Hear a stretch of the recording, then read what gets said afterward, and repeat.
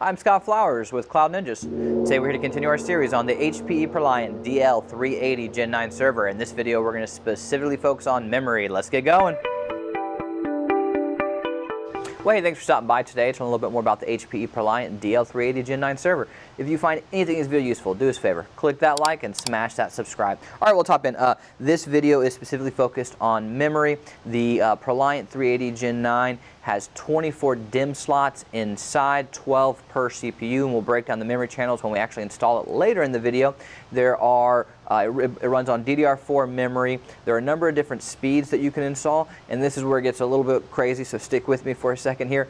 You can install 2133, 2400, or 2666.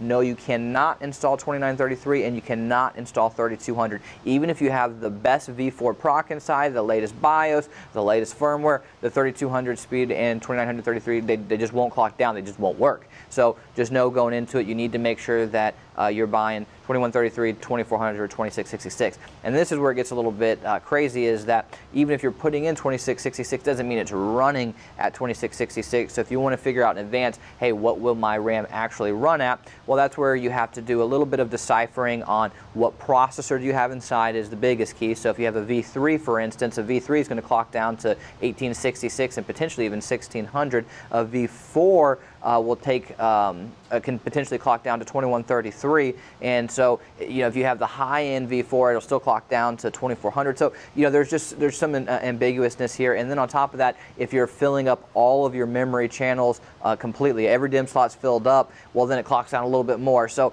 it just makes it a little bit difficult to say, hey, this is the max speed for your ProLiant. But if you have any questions, just message our sales team. We can definitely help you figure it out in advance, and we have a bunch of different kits. And people ask me all the time, hey, what kits do you recommend? And really right now I'm a big fan of the 32 gig 2400 ECC Reg and the 64 gig 2400 LRDIMMs. Those are two of the sweet spots right now as far as price point overall. So all right, now that brings us to what size modules can I use? Well, you can use a 4 gig, an 8 gig, a 16 gig, a 32 gig, a 64 gig, or all the way up to 128 gig, but there's a key for the 128 gig, and that brings us to what type of RAM can I use? You can use ECC Registered, known as an RDIMM, or load reduced, known as an LRDIMM. With ECC Registered, you can max out at 1.5 terabytes using 2464 gigs, and then the speed will be a little bit ambiguous overall, but we'll say 2666.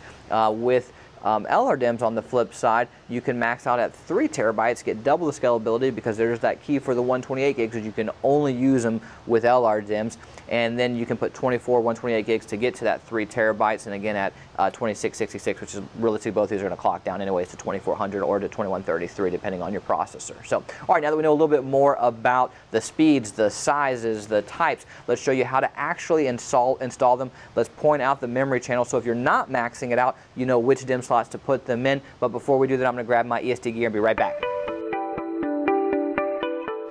All right, so I will go ahead and just say HPE did not make this as easy as it is for Dell.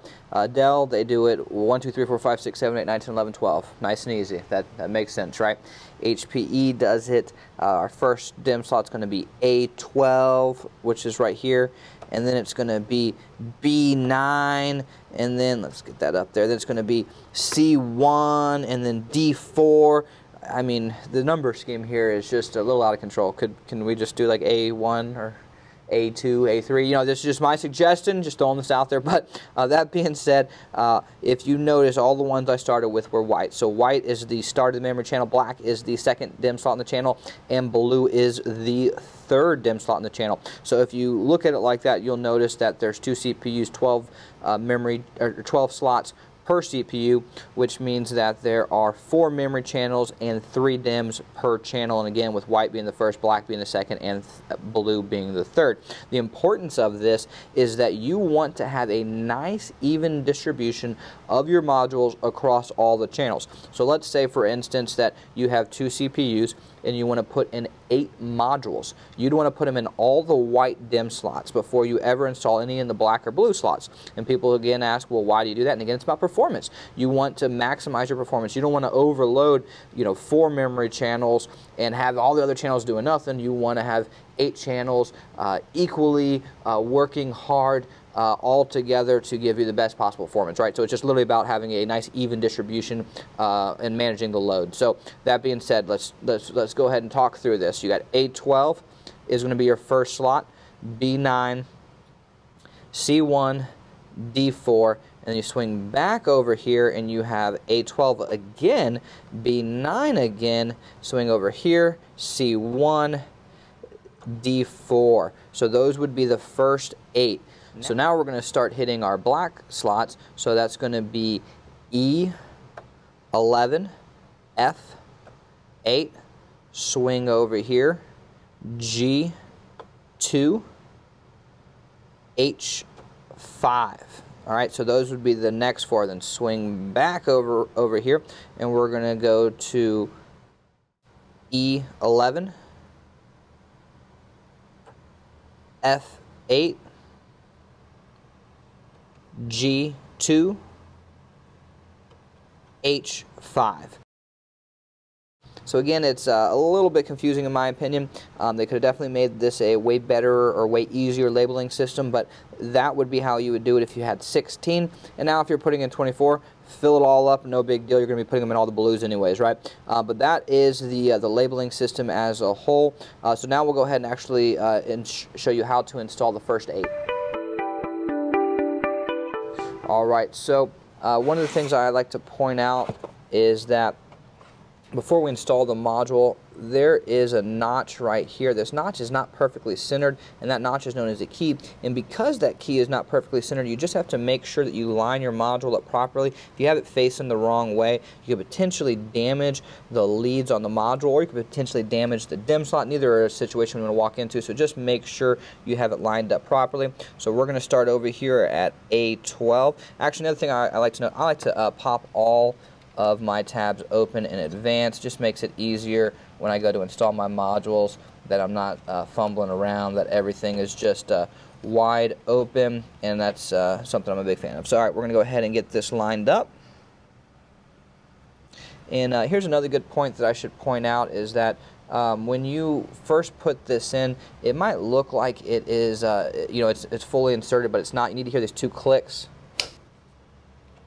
Those 2 clicks let you know that the module is fully seated and that the tabs have actually hooked to the side and pulled it down.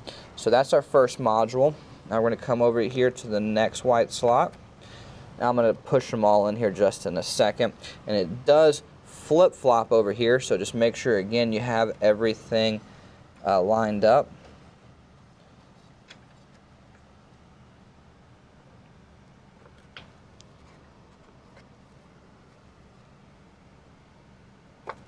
Okay, so now I'm going to push these in. You're going to hear click, click, click, click, click, click. So now we know they're firmly in there. So those would be our first 4. Now, if we only had 1 CPU, it is worth noting now you would actually start hitting the black DIMM slots, but most people are probably going to have 2 with this, and we're going to continue on. So this is flip-flopped from this one right here. So again, A12, B9. Just such a strange numbering scheme.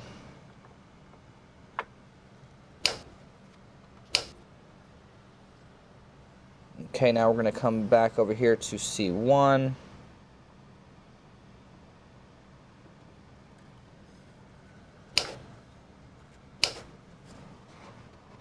And then D4. Now, I'm going to stop right here just in the interest of time to not waste anyone's time.